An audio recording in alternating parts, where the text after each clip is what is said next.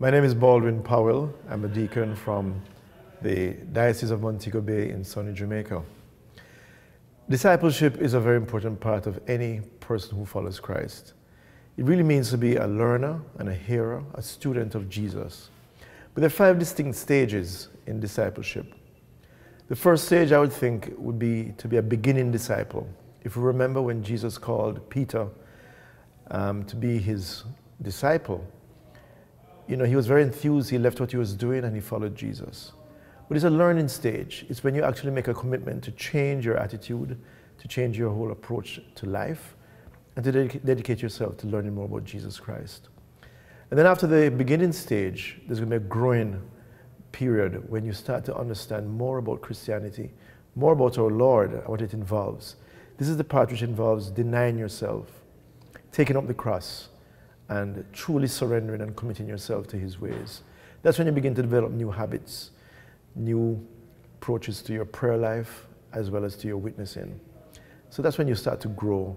You start to develop a Bible study discipline. You get up a little earlier in the mornings, perhaps, to devote yourself to prayer and to also fellowship with other believers. And then there's going to be a stage when you are commissioned. When the Lord ascended into heaven, He commissioned everyone to go and preach the gospel to all nations, baptizing in the name of the Father and the Son and the Holy Spirit. And so there's a point in a disciple's life when you feel a call to serve more fully in the church and to be a better evangelizer and witness for the Lord. The 4th stage, I would say, is when you become a disciple maker. That's when it's not just about developing your own personal Christian witness, but you start telling the world, telling others to follow Christ. So you go out of your comfort level and you start being more vulnerable to Jesus. You become more passionate about our Lord as you witness and as you tell others about Christ and encourage others to follow Christ. This happened to the disciples, of course, after Jesus left, in a quiet way, but they were very excited after His resurrection that Jesus was around and Jesus had defeated death. Finally, I think, as a disciple, there's a state that we all want to reach as a spiritual multiplier.